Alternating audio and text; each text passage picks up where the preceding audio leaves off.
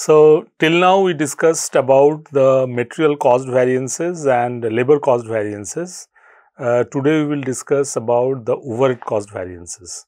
Just for a quick recap, overheads are those costs which we cannot directly assign to the final product. So, it is the summation of indirect material, indirect labor and indirect expenses. So, if we add indirect labor, indirect material and indirect expenses together, what we will get is the total overhead, right? And we can also segregate on the basis of functions, like for example, we can consider the production overheads, the marketing and selling overheads, administrative overheads separately, right? So, these things we have already discussed before when we discussed the overhead cost, right, the measurement of overhead costs.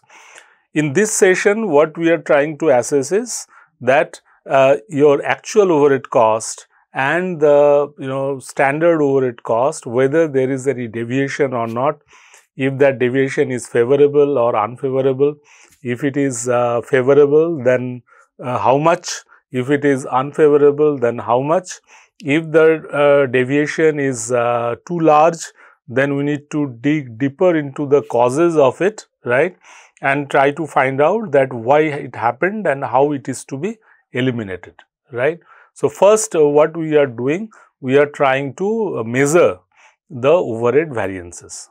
So, these are the objectives: define overhead variances and their components, understand variable overhead cost variance, learn about fixed overhead variances and sub-variances, analyze how favorable and adverse variances affect the business performance. Fine. So, these are the objectives of this session. So, introduction. Overhead variances are the differences between the standard overhead costs allocated for production and the actual overhead costs incurred, right. And what are the types? So, it is just like material cost variance and labor cost variance, here is also it is the difference, right. It is the difference between what? Between the standard overhead cost and the actual overhead cost, right. So, what are the types? There are two types. One is variable overhead variances, second is fixed overhead variances. So, variable overhead variances and fixed overhead variances, these are the two types. So, favorable and adverse. So, just like before, you are already aware that it is favorable, the variance is favorable when the actual costs are lower than the standard costs. This indicates better than expected performance if workers complete a task in less time or at a lower rate than expected. It leads to a favorable variances. Impact results in cost savings or higher efficiency. Fine. Similarly, the adverse variance occurs when the actual overheads are higher than the standard overheads. This suggests what? This suggests inefficiency and excess cost, right. So, for example, if the actual fixed overheads are rupees 20,400, but the budgeted cost is rupees 20,000, the variance is adverse. Fine. Okay. So, first one is variable overhead cost variance, very similar to the material cost variance and labor cost variance. So, what is the formula? Formula is standard variable overhead for actual output minus actual variable overhead, right. So, this is the difference between the standard variable overheads for actual production and the actual variable overheads incurred, right. So, you take your actual output, calculate as per standard what should be the variable overhead, and then you compare it with the actual variable overhead incurred. So, the difference is the variable overhead cost variance. We can also total variable overhead cost variance, right. So, if the actual variable overhead is more than the standard variable overhead for actual output, we will say that it is adverse. So we can do it like this. If actual variable overhead, right, it greater than standard variable overhead for actual output, we will say it is adverse, right? We will say it is adverse. And vice versa, if actual variable overhead is less than standard variable overhead for actual output, I will say it is favorable. Fine. Okay. Now, here is a problem, right? Standard output is 400 units, actual output 500 units, standard variable overhead 1800, actual variable overhead 2000. Calculate the variable overhead cost variance, right? So,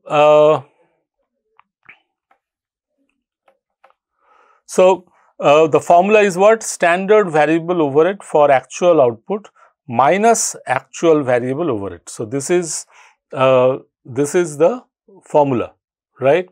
So, standard variable overhead rate is how much?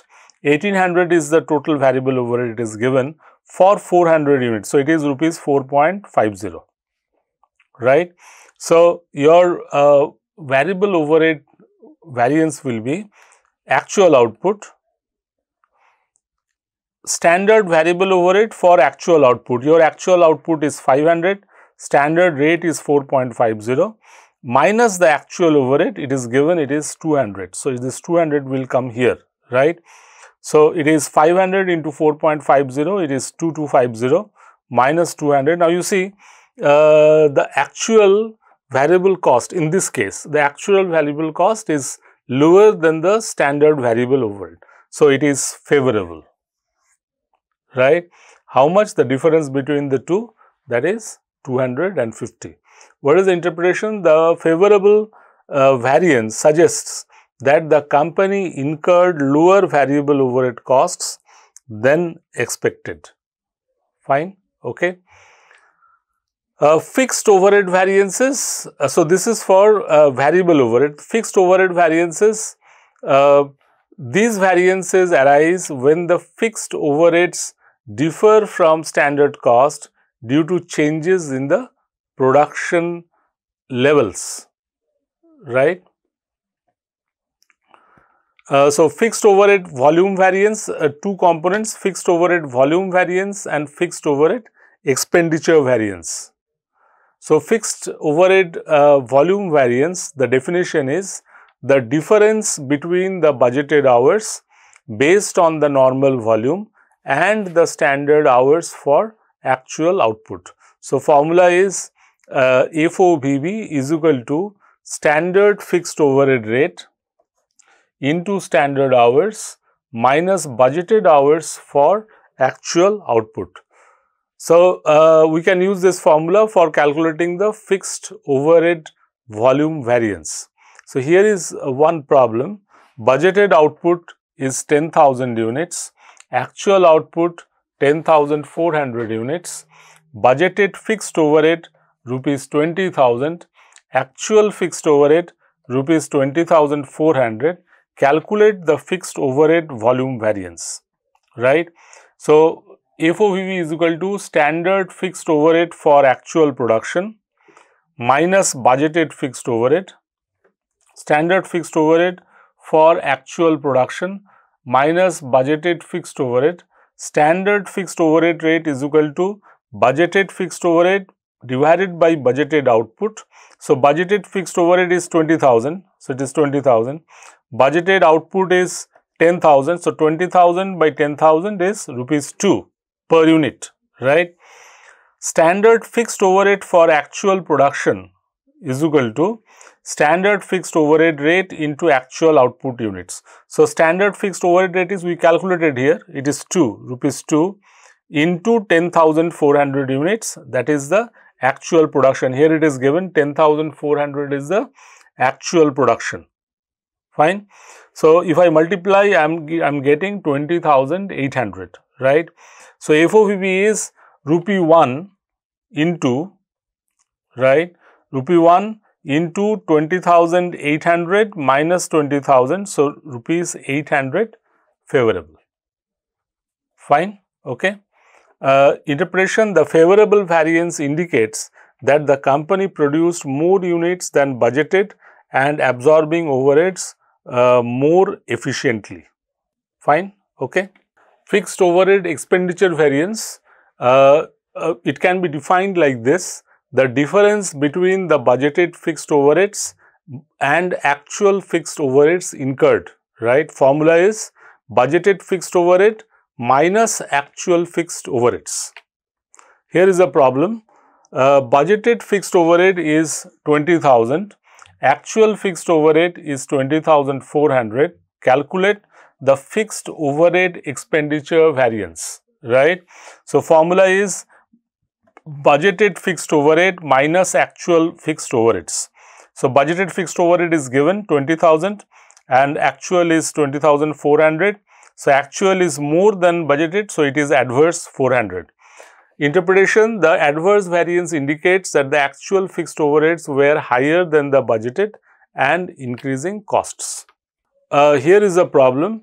Standard hours for actual output, right, 20,800 hours. Actual hours worked 20,100. Standard fixed overhead rupee 1 per hour. Calculate the fixed overhead efficiency variance.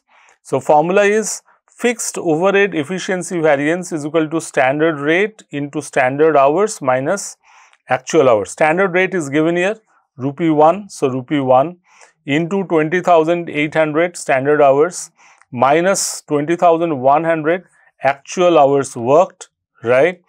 So, it is actual hours worked is less, so it is 700. So, rupee 1 into 700, it is favorable, right, it is favorable. Fine. This favorable variance indicates that the company used the fewer than expected and reflecting better efficiency, right. So, in summary, overhead variances are crucial for monitoring cost control in production. Variable overhead variances help manage the change with production levels. Fixed overhead variances show efficiency in utilizing production capacity and resources. Thank you.